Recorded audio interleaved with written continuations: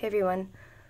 Okay, well, right now we're gonna address a rumor I've heard about me. I mean, there's a lot I've heard about me, but this one, it's too annoying to have to type out, so I thought I should just make a video response. So, my teeth. I have implants.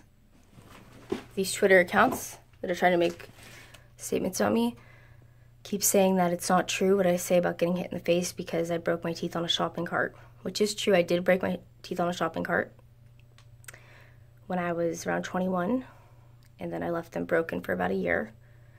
I was in my punk band Meowtin', and I had cracked front teeth, and they started deteriorating, so I got caps put over my chipped front teeth. So the whole time I was in Voxygen, playing in the band, I had caps over my front teeth. After I had gotten hit in the face by Sam is when my caps came loose and they fell out, and I had to get implants, which is a completely different surgery. Getting implants costs thousands of dollars, and it requires multiple surgeries where they have to put a post into your jawbone. Well, first they have to put a calcium deposit there to make it strong enough to hold the post. Then they screw in your teeth months later.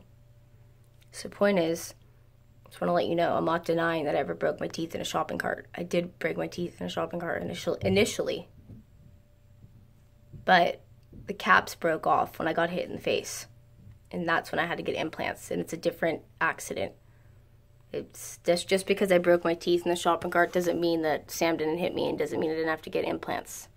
So I just wanted you guys to know that from the mouth of me.